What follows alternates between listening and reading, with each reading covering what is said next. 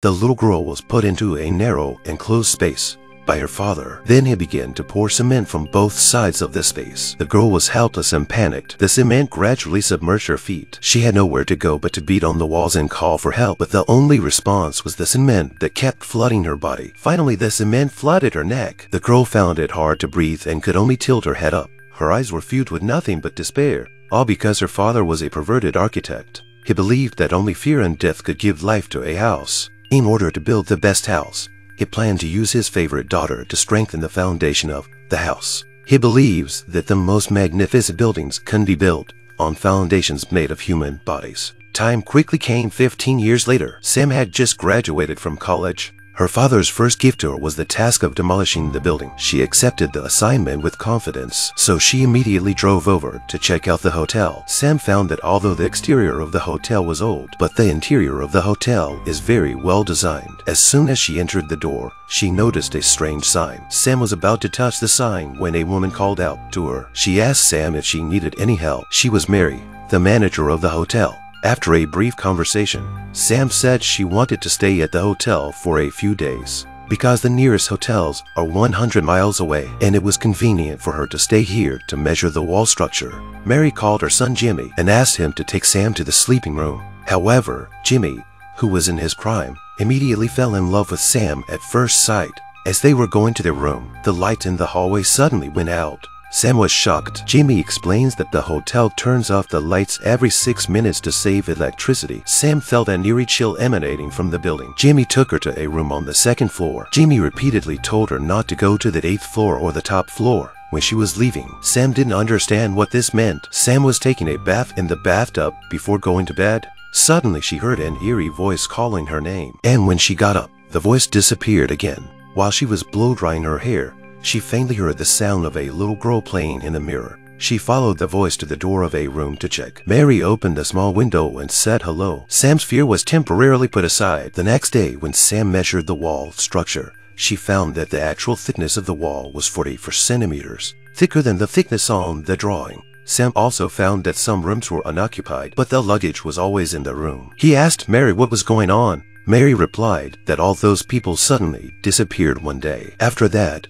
they never came back. This seriously aroused Sam's curiosity. She wanted to find out the truth about the building, so she went to the 8th floor, where Jimmy had warned her not to go. Sam followed the stairs to the 8th floor. There was a spooky room in here. She found a notebook on the table. Inside the notebook, besides a few sexy bikini photos, there was a letter from Jimmy to Sam expressing his feelings. The wording of the letter is very straightforward. She just laughed at the letter. She dismissed it as a child's prank and didn't care much about it. The nail holes in the wall suddenly flowed with blood. The woman reached out and touched it to see what it was. However, 2 white arms came out of the wall and grabbed her and pressed her against the wall. Sam could not break free from these 2 white hands. Then she was locked into a small room. Concrete started pouring in around her. She screamed frantically. Her body was gradually submerged in the cement, and she couldn't move at all. When the cement reached her neck, a strong feeling of suffocation wrapped around her. Sam woke up with a start, but it was just a dream. Ever since she learned the story of the house, Sam always felt that the house was full of weirdness. Not only could she hear horrible noises in the shower, she had the same nightmare every day. She also had trouble measuring the walls. One day, Sam finished measuring the structure of the building and drew a mark on the wall for the blasting point. Then a man with an axe came at Sam and ran straight at him. After Sam dodged him, he started to cut the wall frantically. His angry attitude was to stop Sam from blowing up the building. Sam was frightened and immediately went to Jimmy. Sam learns through questioning that the man's name is Burnett, and he is one of the remaining residents of the building. He did not let Sam blow up the building because he did not want to lose his home. And when the house was half built, the occupants started disappearing one after another. Jimmy's father was one of them. Jimmy also took Sam to a room on the 8th floor and revealed that this was where the police found the bodies. Those people were built into the wall, but there was no designer among the bodies. The designer suddenly disappeared. At that moment, the 2 of them came to a portrait. Just when Sam was wondering, suddenly a dark figure appeared at the end of the corridor. Jimmy immediately went after him, leaving Sam alone in the same place. At night, Sam had the same nightmare again. She looked in the mirror and saw that the frame behind her was shaking. She got up the courage to take it off, but the small hole in the wall began to bleed. When she reached out to touch the hole again, she suddenly woke up from her dream. There was a commotion in the living room. Sam cautiously got up to check. It was her boyfriend, Peter. Peter's arrival gave her courage, so she told him all the weird things that happened. To comfort his girlfriend, Peter took her around the hotel to explore. Sam inadvertently touched a mechanism on the wall in a room and discovered a basement. They climbed down the ladder, and Sam found her room in the secret passage. It turns out that the strange noises coming from her bathroom were done on purpose. She thinks of Jimmy, who wrote her a love letter. And in the night, Sam and her boyfriend start to make out after a long time. But Jimmy was listening in the dark hallway just now.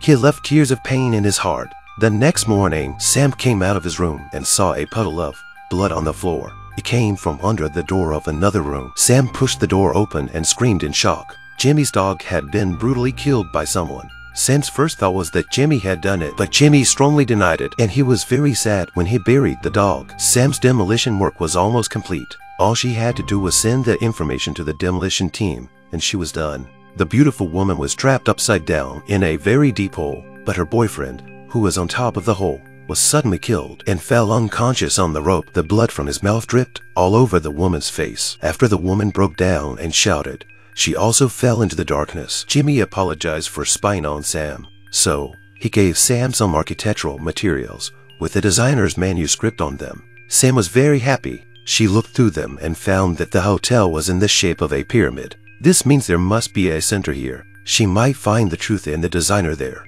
But while she was engrossed in the information, Jimmy suddenly offered to go to the center of the hotel to check the situation. But he never came back. Sam was unsure and took her boyfriend to the center of the apartment to check it out. But there was a huge hole hidden in the middle of the place. From the hole came Jimmy's voice. He said he had fallen and broken his leg and asked them to go down to save him. Sam thought that she could not pull the men alone, so she decided to go down into the hole herself and asked her boyfriend to pull her from above. But as soon as she got halfway down the hole, her boyfriend was shot by an arrow from the dark and killed instantly. Blood dripped down on Sam's face. Sam had no time to grieve and fell straight down the rope. When she woke up, she found a pale man standing in front of her. This man is the architect of the building. In fact, he did not die that year because he believed that people can't give the house a soul, so it put 15 people inside the walls. One of them is Jimmy's father. Jimmy's father's family imprisoned him here for revenge and tortured him continuously. Jimmy stood at the entrance of the hole after a while and threw down a letter. In the letter,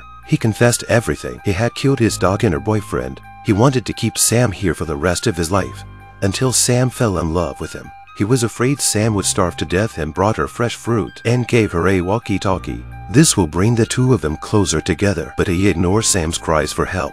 After Jimmy did everything, he took Sam's boyfriend's car and mailed the information about the hotel demolition to the demolition team. Then he sunk Sam's car into the lake. Sam's side of the sky suddenly began to rain heavily, and after the rain washed away, her boyfriend's body became visible by the mud. Sam felt regretful when she saw this. The designer suddenly knocked her out. When Sam woke up again, he found that the designer had already dug a hole. He knew that his beloved building could not escape the fate of demolition, so he plans to bury the hotel with himself. He dug the grave for himself. Then he used his words to provoke Sam, so he forces Sam to kill him. Sam was furious about her boyfriend's death and had no place to go, so she got excited and stabbed him directly. Finally, the designer held on to his last breath and satisfied to lie in the grave. Not long after, he was drowned by the mud he designed. A day later, the demolition team had arrived at the hotel. They loaded the explosives according to the marked points. Jimmy and his mother stood in a safe place. Just as the button to blow up the building was about to be activated, Jimmy seemed to hear Sam's faint cries over the intercom. He rushed to the hotel against all odds. The demolition team had to stop the plan. Jimmy then arrived at the cave. Sam collapsed the moment he saw Jimmy. Sam's father, who was in charge of the blast, also found Sam on the ground. He rushed to ask what was going on. Jimmy said sorry and immediately jumped into the hole and fell beside Sam. He thought the two of them could do star-crossed lover, but he could never have imagined that Sam was not dead, and he ended her life of sin. This may be good is rewarded with good, and evil with evil. Although this film is a thriller, but it is not scary at all. What makes us feel sad is the twisted human nature. The perverted architect who sacrifices his own daughter, the mother who shackles her son to the hotel and cuts him off from the outside world, and the psychopathic teenager who has been repressed for a long time. They should all be condemned because their selfish desires have harmed countless lives.